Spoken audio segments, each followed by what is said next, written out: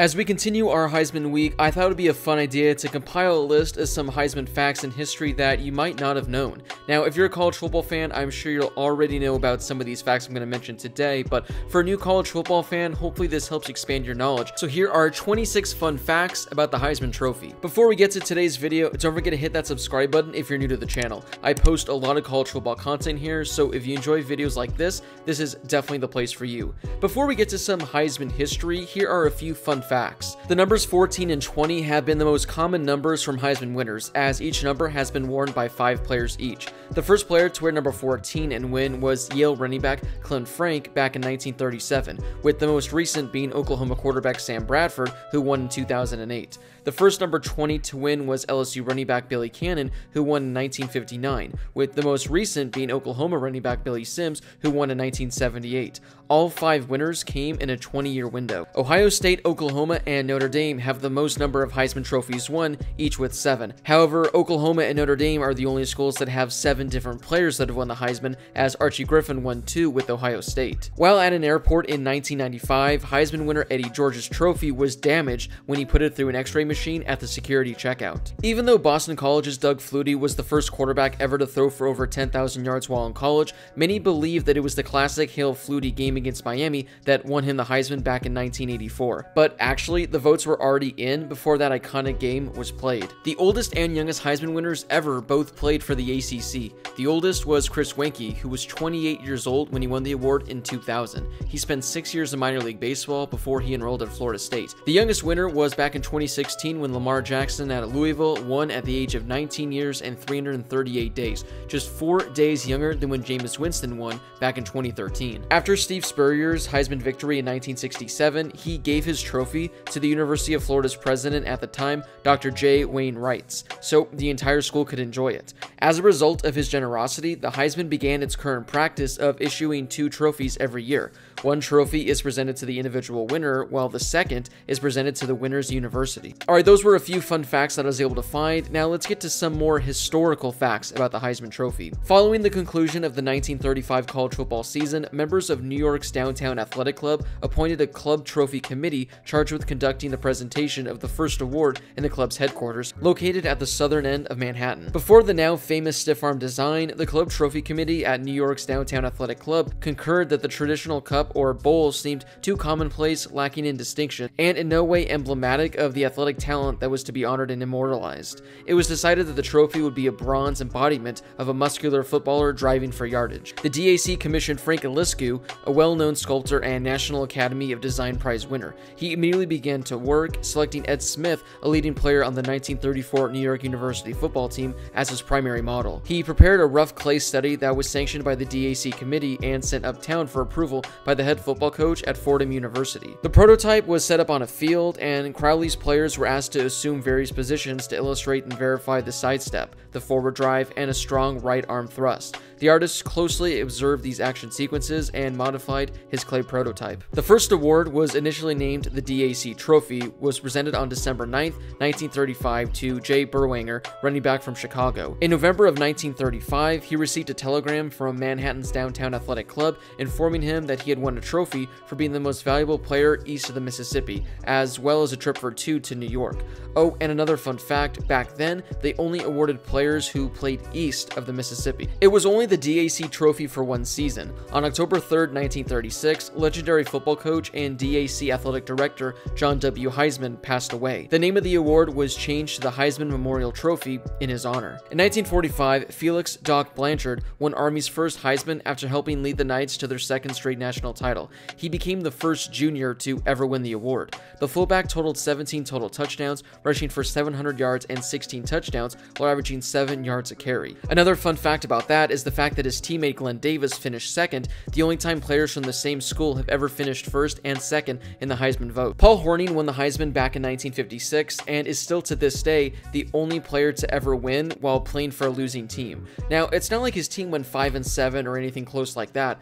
Notre Dame finished the year 2-8. Hornung carried the ball 94 times for 420 yards and completed 59 of 111 passes for 900 yards and 3 touchdowns, with only a completion percentage of 53%. On the season, season, he totaled 1,337 yards, which ranked second nationally. He counted for more than half of the Irish scoring. He didn't even receive the most first-place votes, though, as Oklahoma running back Tommy McDonald earned more. Horning is widely regarded as one of the least deserving Heisman winners of all time. Syracuse running back Ernie Davis made history in 1961 by becoming the first African-American player to ever win the Heisman Trophy. It was a close race, though, as he edged out Ohio State running back Rob Ferguson in the vote 824 to 771. Ernie Davis rushed for 823 yards with 12 rushing touchdowns. In 1962, Oregon State quarterback Terry Baker became the first player from a school west of Texas to ever win the Heisman. He threw for over 1,700 yards with 15 touchdowns and rushed for over 500 yards with 9 touchdowns as the Beavers finished 8-2 and 16th in the polls. In addition to winning the Heisman, he also won the Maxwell Award and the W.J. Voigt Memorial Trophy, was a consensus first-team All-American, and was named Sports Illustrated Sportsman of the Year. After winning the Heisman, Baker led Oregon State to a 6-0 victory over Villanova in the Liberty Bowl. The only score of the afternoon was a 99-yard touchdown run by Terry Baker. He also was on the Oregon State basketball team and is the only Heisman winner to ever appear in a Final Four, as Oregon State made it in 1963. Terry Baker averaged 13.4 points a game for the Beavers. In 1972, Johnny the Jet Rodgers became the first wide receiver to ever win the Heisman Trophy. He truly did it all for Nebraska, as he caught 58 passes for over 1,000 yards and 9 touchdowns. He did damage on the ground too, as he had 350 rushing yards and 10 rushing touchdowns.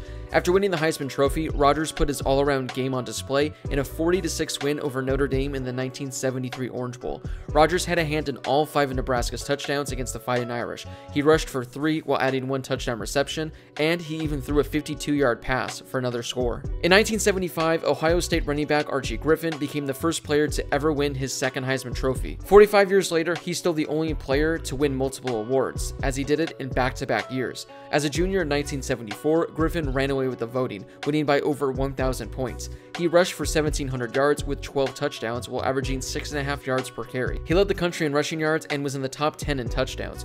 Griffin's numbers were down across the board the following year, but yet he still won. Yet again, he won by over 1,000 points. He rushed for 1,450 yards with only 4 rushing touchdowns. His yards per carry went down a whole yard as well. Still, it was enough for him to win his second Heisman Trophy in dominating fashion. In 1977, the Heisman made its television debut. The president of the DAC and the Heisman Committee decided to present the award as part of an hour-long primetime television event. Texas running back Earl Campbell took home the award. If you have about 30 minutes, I highly recommend you go and check out the ceremony on YouTube. It has some really cool vintage college football moments and features a number of historic names.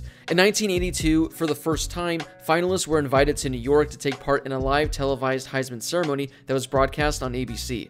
The Heisman finalists were Herschel Walker, John Elway, and Eric Dickerson, although John Elway didn't attend. Herschel Walker took home the Heisman after his great season at Georgia. In 1993, Florida State quarterback Charlie Ward won the Heisman Trophy by 1,600 points, which at the time was the second largest margin of victory in Heisman history. The following year, he was selected in the first round of the NBA draft by the New York Knicks and is still the only Heisman winner to ever play in the NBA. There was some Heisman history in 1996 as Danny Wuerffel became the second player from the University of Florida to ever win the Heisman, joining his head coach, Steve Spurrier. It marked the first time a Heisman winner came from a school coached by another former Heisman winner. This one is a really cool and unique one to me because I really can't see something like this ever happening again. It was close though, as Wuerffel won by less than 200 points. He finished the season with 3,600 passing yards and 39 touchdown passes for Florida. Although he wasn't a complete defensive player, Charles Woodson became the first and currently only player who specialized in defense to ever win the Heisman Trophy back in 1997. On defense, Woodson finished with 43 tackles and 7 interceptions. On offense, he caught 11 passes for 231 yards with 2 touchdowns, while also running in a touchdown. In addition, he also had a punt return for a touchdown too. With the Heisman being such an offensive award, this very well can be the only player on defense to win a Heisman in our lifetime. Tim Tebow made history in 2007 as he became the first sophomore to ever win the Heisman Trophy. He finished the season with 3,300 passing yards and 32 passing touchdowns with only 6 interceptions. He had one of the greatest seasons we'd ever seen from a quarterback on the ground as well, as he rushed for 900 yards with 23 rushing touchdowns. In 2012, Johnny Manziel became the first freshman to ever take home the Heisman. He was a redshirt freshman who took the country by storm as he threw for 3,700 yards with 26 touchdowns while rushing for 1,400 yards and 21 touchdowns. He wouldn't remain the only freshman to win the award for long, as freshman Jameis Winston won it the following season. However, there's still never been a true freshman to win the Heisman Trophy. In 2017, Baker Mayfield became the first walk-on to ever win the Heisman. He walked on to Texas Tech in 2013 and won the starting job. Then, after things didn't work out at Texas Tech, he transferred to Oklahoma. In 2017, Mayfield was sensational for the Sooners. He threw for 4,600 yards with 43 touchdowns and only 6 interceptions as he led Oklahoma to the college football playoff. 2019 was a record-breaking year that we may never see topped again. Heisman Trophy winner was senior quarterback Joe Burrow of LSU, who broke numerous voting records. In the more than 8 decades of the Heisman Trophy, Burrow received the highest percentage of first-place votes ever, with 90.7% of the ballots listing him as the winner. In addition, his win was the largest margin of victory ever, beating second-place finalist Jalen Hurts by 1,846 points. Joe Burrow finished with 841 first-place votes, the second most of all time. Burrow also received the highest percentage ever of possible points with 93.8%, and the highest ever percentage of ballots with 95.5%. Well, that wraps up today's video. What was something you learned today about the Heisman that you didn't already know? Is there a cool and fun fact that you know about the Heisman that I didn't mention? Drop a comment down below and share it with everyone in the comments. If you haven't done so yet, if you could please take a second and give this video a thumbs up, I would greatly appreciate it. It only takes a second to do, and it really helps share this video with more college football fans. If you enjoyed this video, don't forget to subscribe and turn on those notifications so you never miss another video. As always, thank you guys so much for watching, and I'll see you all in my next video.